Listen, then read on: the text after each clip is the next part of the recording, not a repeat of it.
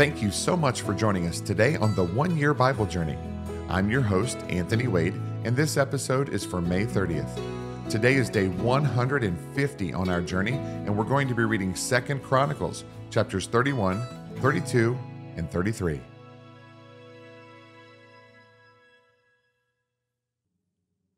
Second Chronicles, chapter 31.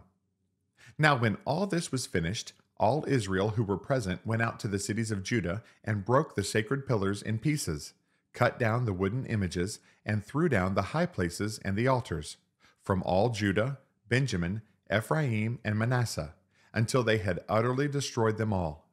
Then all the children of Israel returned to their own cities, every man to his possession.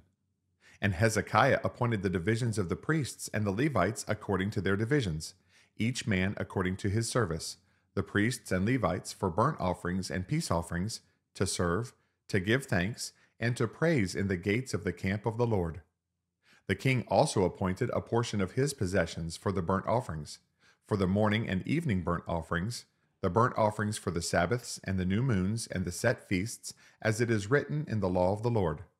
Moreover, he commanded the people who dwelt in Jerusalem to contribute support for the priests and the Levites, that they might devote themselves to the law of the Lord.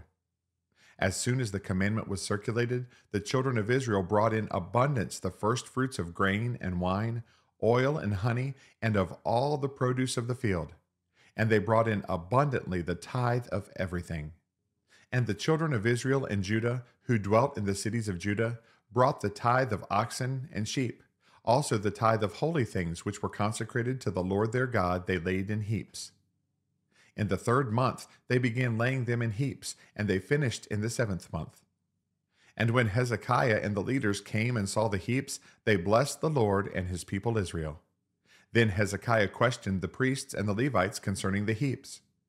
And Azariah the chief priest from the house of Zadok answered him and said, Since the people began to bring the offerings into the house of the Lord, we have had enough to eat and have plenty left, for the Lord has blessed his people. And what is left is this great abundance. Now Hezekiah commanded them to prepare the rooms in the house of the Lord, and they prepared them. Then they faithfully brought in the offerings, the tithes, and the dedicated things. Conaniah the Levite had charge of them, and Shimei his brother was the next.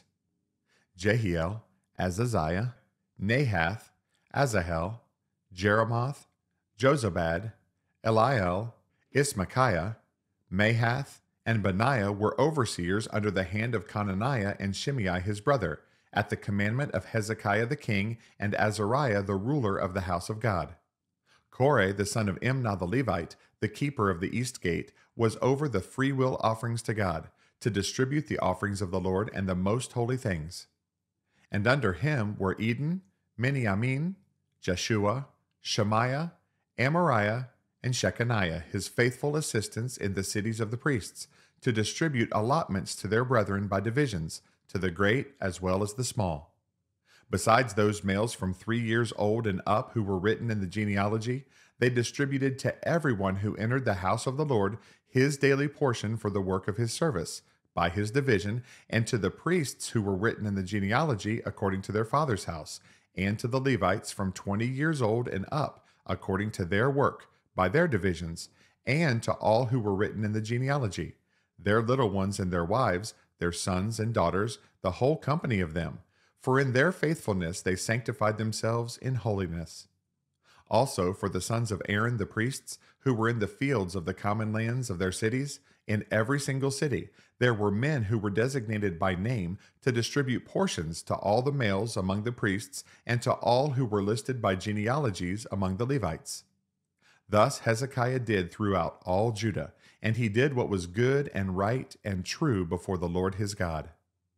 And in every work that he began in the service of the house of God, in the law and in the commandment, to seek his God, he did it with all his heart.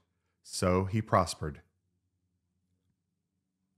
2 Chronicles chapter 32. After these deeds of faithfulness, Sennacherib, king of Assyria, came and entered Judah. He encamped against the fortified cities, thinking to win them over to himself. And when Hezekiah saw that Sennacherib had come, and that his purpose was to make war against Jerusalem, he consulted with his leaders and commanders to stop the water from the springs which were outside the city, and they helped him. Thus many people gathered together who stopped all the springs and the brook that ran through the land, saying, "Why should the kings of Assyria come and find much water?" And he strengthened himself, built up all the wall that was broken, raised it up to the towers, and built another wall outside.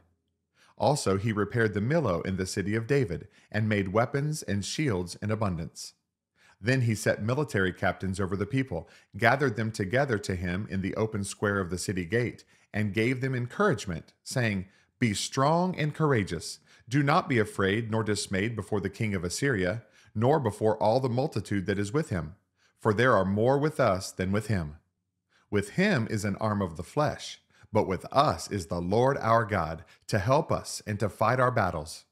And the people were strengthened by the words of Hezekiah, king of Judah. After this, Sennacherib, king of Assyria, sent his servants to Jerusalem, but he and all the forces with him laid siege against Lachish, to Hezekiah, king of Judah, and to all Judah who were in Jerusalem, saying, "Thus says Sennacherib, king of Assyria, in what do you trust, that you remain under siege in Jerusalem? Does not Hezekiah persuade you to give yourselves over to die by famine and by thirst, saying, 'The Lord our God will deliver us from the hand of the king of Assyria'? Has not the same Hezekiah taken away his high places and his altars, and commanded Judah and Jerusalem, saying, 'You shall worship before one altar and burn incense on it'? Do you not know what I and my fathers have done to all the peoples of other lands? Were the gods of the nations of those lands in any way able to deliver their lands out of my hand? Who was there among all the gods of those nations that my fathers utterly destroyed, that could deliver his people from my hand, that your God should be able to deliver you from my hand? Now therefore, do not let Hezekiah deceive you or persuade you like this, and do not believe him. For no God of any nation or kingdom was able to deliver his people from my hand or the hand of my fathers. How much less will your God deliver you from my hand?" Furthermore, his servant spoke against the Lord God and against his servant Hezekiah. He also wrote letters to revile the Lord God of Israel, and to speak against him, saying, "As the gods of the nations of other lands have not delivered their people from my hand, so the God of Hezekiah will not deliver his people from my hand." Then they called out with a loud voice in Hebrew to the people of Jerusalem who were on the wall, to frighten them and trouble them, that they might take the city. And they spoke against the God of Jerusalem, as against the gods of the people of the earth, the work of men's hands. Now because of this, King Hezekiah and the prophet Isaiah, the son of Amoz, prayed and cried out to heaven. Then the Lord sent an angel who cut down every mighty man of valor, leader, and captain in the camp of the king of Assyria. So he returned shamefaced to his own land. And when he had gone into the temple of his God, some of his own offspring struck him down with the sword there. Thus the Lord saved Hezekiah and the inhabitants of Jerusalem from the hand of Sennacherib the king of Assyria, and from the hand of all others, and guided them on every side. And many brought gifts to the Lord at Jerusalem, and presents to Hezekiah king of Judah, so that he was exalted in the sight of all nations thereafter. In those days Hezekiah was sick and near death, and he prayed to the Lord. And he spoke to him and gave him a sign.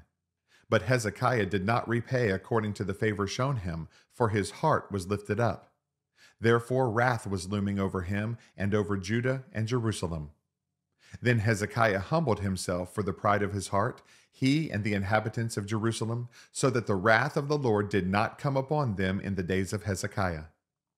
Hezekiah had very great riches and honor, and he made himself treasuries for silver, for gold, for precious stones, for spices, for shields, and for all kinds of desirable items, storehouses for the harvest of grain, wine, and oil, and stalls for all kinds of livestock, and folds for flocks.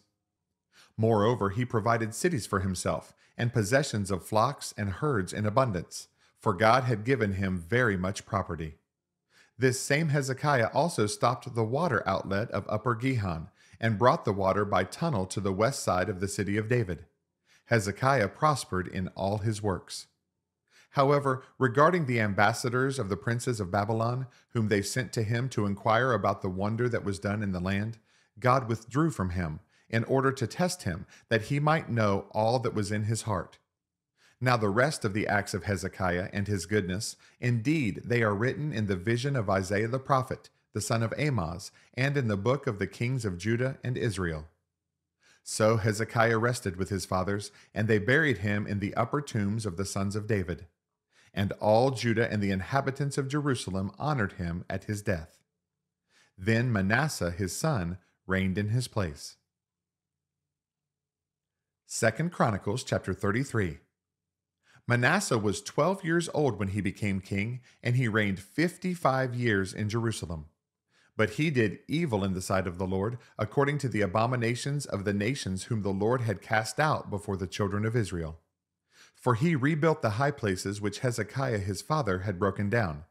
He raised up altars for the Baals and made wooden images. And he worshipped all the host of heaven and served them. He also built altars in the house of the Lord, of which the Lord had said, "In Jerusalem shall my name be forever." And he built altars for all the host of heaven in the two courts of the house of the Lord. Also he caused his sons to pass through the fire in the valley of the son of Hinnom. He practiced soothsaying, used witchcraft and sorcery, and consulted mediums and spiritists. He did much evil in the sight of the Lord to provoke him to anger. He even set a carved image, the idol which he had made, in the house of God, of which God had said to David and to Solomon his son, "In this house and in Jerusalem, which I have chosen out of all the tribes of Israel, I will put my name forever. And I will not again remove the foot of Israel from the land which I have appointed for your fathers, only if they are careful to do all that I have commanded them, according to the whole law and the statutes and the ordinances by the hand of Moses." So Manasseh seduced Judah and the inhabitants of Jerusalem to do more evil than the nations whom the Lord had destroyed before the children of Israel. And the Lord spoke to Manasseh and his people, but they would not listen. Therefore the Lord brought upon them the captains of the army of the king of Assyria, who took Manasseh with hooks, bound him with bronze fetters, and carried him off to Babylon. Now when he was in affliction, he implored the Lord his God, and humbled himself greatly before the God of his fathers, and prayed to him. And he received his entreaty, heard his supplication, and brought him back to Jerusalem into his kingdom. Then Manasseh knew that the Lord was God. After this, he built a wall outside the city of David on the west side of Gihon, in the valley, as far as the entrance of the fish gate. And it enclosed Ophel, and he raised it to a very great height. Then he put military captains in all the fortified cities of Judah. He took away the foreign gods and the idol from the house of the Lord, and all the altars that he had built in the mount of the house of the Lord and in Jerusalem. And he cast them out of the city. He also repaired the altar of the Lord, sacrificed peace offerings and thank offerings on it, and commanded Judah to serve the Lord God of Israel. Nevertheless, the people still sacrificed on the high places, but only to the Lord their God. Now the rest of the acts of Manasseh, his prayer to his God, and the words of the seers who spoke to him in the name of the Lord God of Israel, indeed they are written in the book of the kings of Israel. Also his prayer and how God received his entreaty, and all his sin and trespass, and the sites where he built high places and set up wooden images and carved images before he was humbled, indeed they are written among the sayings of Hosea.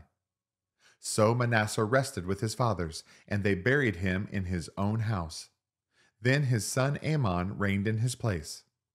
Amon was 22 years old when he became king, and he reigned 2 years in Jerusalem. But he did evil in the sight of the Lord, as his father Manasseh had done. For Amon sacrificed to all the carved images which his father Manasseh had made, and served them. And he did not humble himself before the Lord, as his father Manasseh had humbled himself. But Amon trespassed more and more. Then his servants conspired against him, and killed him in his own house. But the people of the land executed all those who had conspired against King Amon. Then the people of the land made his son Josiah king in his place. Thanks again for joining us on this amazing journey through the Bible. For additional resources to help you grow in your walk of faith, please visit our website at anthonywade.org.